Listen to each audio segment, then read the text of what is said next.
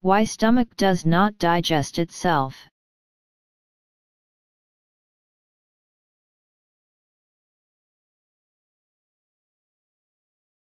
The digestive system and its parts.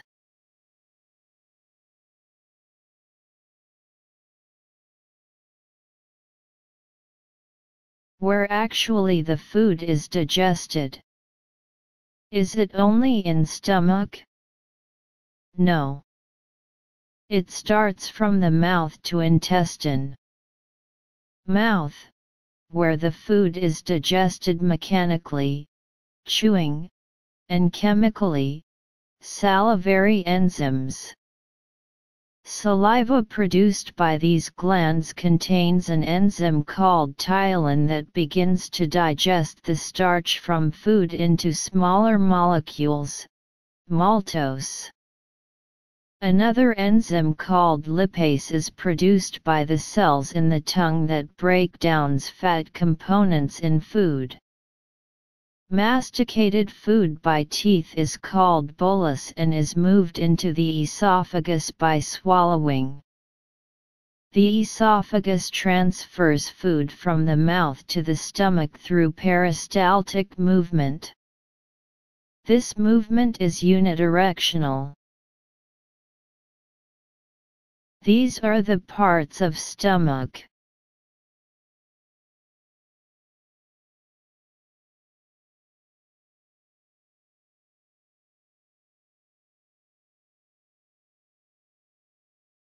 Stomach, where a large part of digestion occurs. It is a sac-like organ, secretes gastric digestive juices.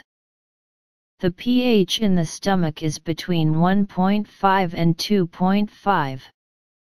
This highly acidic environment is required for the chemical breakdown of food and the extraction of nutrients. Protein digestion is mediated in the stomach chamber by an enzyme called pepsin, which is secreted by the chief cells in the stomach in an inactive form called pepsinogen. Another cell type, parietal cells, secrete hydrogen and chloride ions, which combine in the lumen to form hydrochloric acid, and this helps to convert the inactive pepsinogen to pepsin. Chemical digestion is facilitated by the churning action of the stomach. The partially digested food and gastric juice mixture is called chyme, and this passes from the stomach to the small intestine. Small intestine, where the digestion of protein, fats, and carbohydrates are completed by the enzymes released by liver, gallbladder and pancreas. The villi and microvilli, on the surface of the intestine, absorbs nutrients into the blood from the digested food. Large intestine reabsorbs water from the remaining food material and compacts the waste to eliminates from the body by way of the rectum and the anus. It is now clear that where actually the food is digested, most part of the food has to be digested in stomach. This is due the secretion of hydrochloric acid from the glands present in stomach wall, and the burning sensation is also because of HCl. Acid in stomach has the capacity to digest even a copper coin or an iron nail. When it has the capacity to digest copper, iron, and all food stuff including heavy fats, meat, pizzas, etc. Why not? It is digesting its own tissue. After all, stomach is also a meat. Acid is secreted by the glands that are studded right in the stomach wall. Now the question raises in mind that how does the acid go through the mucus without dissolving the stomach wall? What stops the acid from coming back again? Now first we look over how does the acid go through the mucus without dissolving the stomach wall? Stomach surface is made up of glycoprotein molecules, which contain carbohydrate and protein chains. These basic units are put together to make a quartet assembly that weighs about 1,000,000 times that of a hydrogen molecule. The assembly itself is like a highly expanded ball that traps a lot of water within. They are packed in a tight fashion forms gastric mucosal gel. The acid secreted by the gastric gland penetrates through the mucosal gel as a narrow fingers. This viscous fingering flow as a thin lines of seepage. The actual area of contact between the acid and the mucus is cut down to minimum.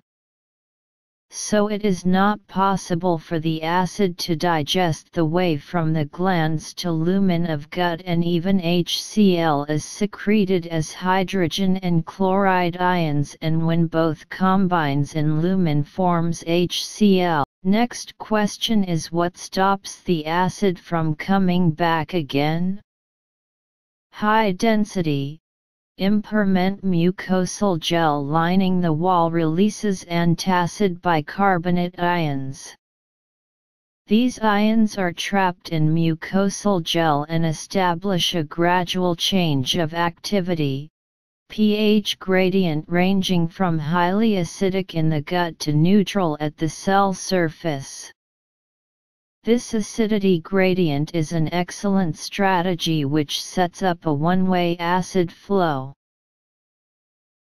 This gastric mucosal gel does not let large molecules like enzymes to penetrate and diffuse freely within. This high-density packing reduces any turbulence and allows a stable gradient of acid at the surface of the stomach. The acid seems to be pumped through the gel by means of muscle contraction near the glands, which lets it go across a 0.5 mm thick layer of the mucus. Pumping pressure passes a zone as a wave does. The viscous gel closes back and impedes any backflow. In a precise way we try to understand why stomach won't digest itself. The parasympathetic nervous system, via the vagus nerve, and the hormone gastrin stimulate the parietal cell to produce gastric acid. The flow of acid is in one way as a viscous fingering across the mucosal gel from the gastric glands to the gut. The surface of the gastric epithelium releases antacid, which gives protection to the wall. The enzymes are produced in an inactive form, as zymogens. It passes the mucus barrier lining the stomach, and reach the stomach properly. Then the enzymes are activated by other secretions and then they can begin digestion of the food in the stomach. When mucus fails to protect the stomach lining, every 2 weeks, the human stomach produces a new layer of mucus lining. When that mucus fails to protect the outer layer of the stomach, it begins to digest itself and results in what you are familiar with, so-called ulcers. Causes of ulcers. Use of painkillers and other drugs like aspirin, naproxen, and ibuprofen without doctor's advice. Genetic defect of producing excess acid. Avoid stress, smoking, alcohol, and spicy foods. Poor lifestyle habits including overindulging in rich and fatty foods, caffeine, and tobacco. Don't stress your mucosal gel, it protect your stomach from digesting itself, in turn you too protect it. Thanks for watching my video. Please do subscribe, like, share and comment.